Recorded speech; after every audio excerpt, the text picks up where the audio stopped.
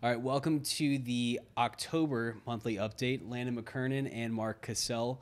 We're here to talk about a few items today, obviously, that are pretty prevalent in today's market. One thing that Landon and I have actually been talking with a lot of our clients, other brokers, and other people, even outside of the real estate industry, oddly enough, is something called seller financing. If you're not familiar with it, it is pretty interesting and also a good alternative. But Landon, what's kind of your thoughts on seller financing and I guess how to structure that deal?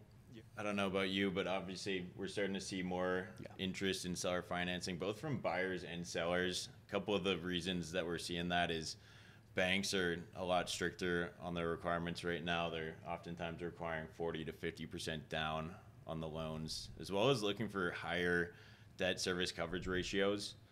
Um, and so a lot of ways buyers are able to avoid that is they can negotiate either a lower down payment with the seller or a better interest rate. In addition, you're able to get the process done a lot quicker than you could through a bank that might require 45 or days or even longer. Some of the benefits for a seller is you're able to defer some of the capital gains taxes. Yeah.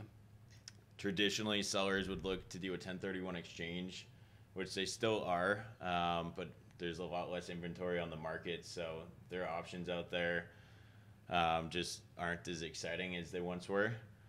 And so this provides an alternative strategy, which would allow them to keep some of their money invested and collect a passive return moving forward.